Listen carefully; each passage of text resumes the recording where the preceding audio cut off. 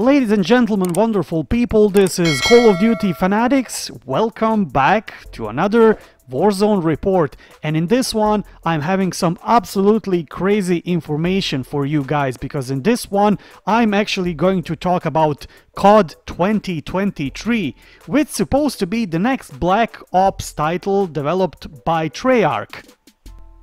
Now, just couple of hours ago, Bloomberg.com reported about some shocking news for the next Call of Duty title, and this was actually brought by Jason Schreier. I'm not 100% sure have I pronounced right the name or the surname of the journalist, but he brings us some very shocking information about the development of the further Call of Duty games, and especially the one that's planned for 2023. So in this one I'm actually going to talk about this news, and we are going to break down every piece of information with it. So he is actually saying that Activision Blizzard will delay a Call of Duty game that had been planned for next year, the first time the franchise will be without an annual mainline release in nearly 2 decades, according to people familiar with the plan. Now, guys, honestly speaking, this is very shocking, considering the fact that in the last 20 years, every year we have a COD title of some sort. This time, they are actually going to put all of their assets and all of their powers to make Modern Warfare 2 a great game, and that's actually a great news. And can you imagine, for example, in a Warzone that we are going to have 12 seasons of Modern Warfare story development, weapons, Easter eggs, etc. Now, Mr. Jason also is saying that the company is pushing off the release after a recent entry in the series failed to meet expectations, leading some executives to believe that they are introducing new versions too rapidly, said the people who asked not to be identified because they weren't authorized to discuss the deliberations. The decisions were not related to Activision arrangements to sell itself to Microsoft Corporation for $69 billion, the people said. Now, I will definitely agree on this one. They are bringing new versions and new titles too rapidly, which are completely unfinished, buggy, and with a lot of problems. Now, if we take a closer look at the Call of Duty Vanguard, at the moment, campaign was brilliant. I can't make any complaints on that. Now, everything else in that game is more or less average. And honestly speaking, when I'm talking with you guys, I can see that you're kind of sick and tired of the World War II era being in the games. Like, they had so much potential with Vanguard. They could make a parallel endings, fictional endings, that the Vanguard is hunting for the Nazi remnants somewhere in the world after the war, but no, instead of that, they decided again to recycle the same things over and over again. D-Day, Stalingrad, this and that. I mean, it's a story that's been recycled so many times, it's practically boring. I will not even mention the Vanguard zombies, which is absolutely terrible experience. I mean, the game had its potentials, but since we are not getting any decent updates for it in the last 2 seasons, I'm not 100% sure why this part of the game was even released in Call of Duty Vanguard.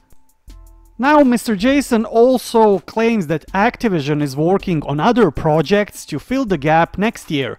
A Call of Duty game set to come out this fall will receive a steady stream of additional content, and there will be a new free-to-play online title next year, said the people.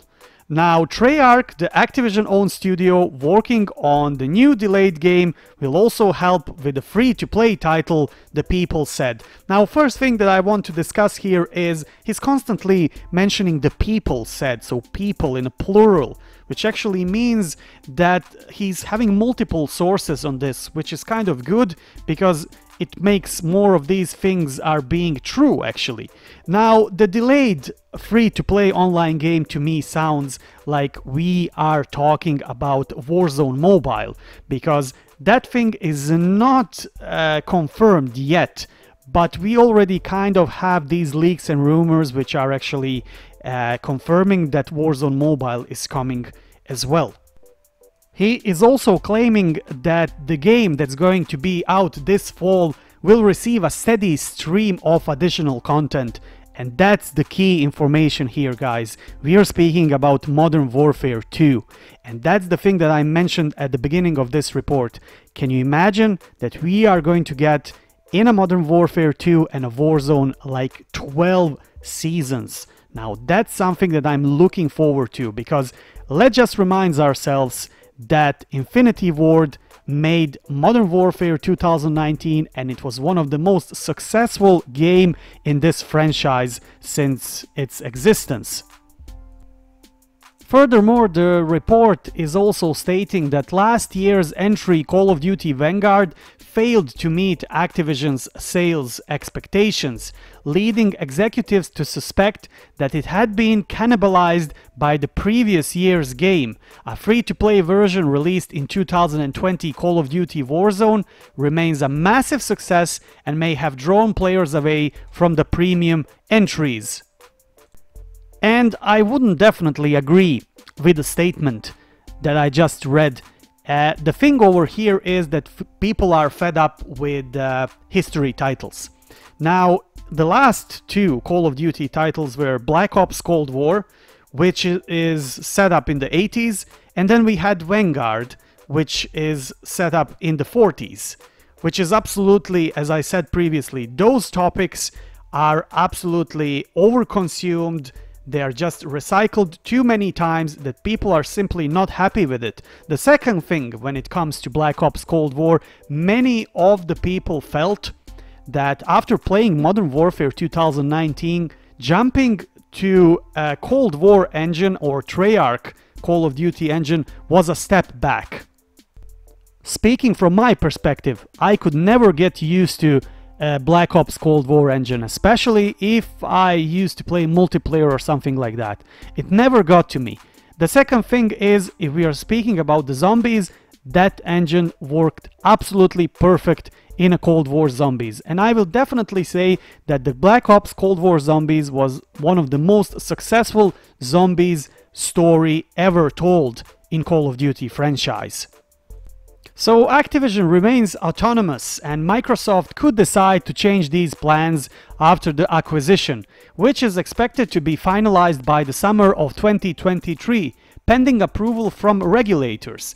The shares declined as much as 1.4% in extended trading Tuesday on news of the delay.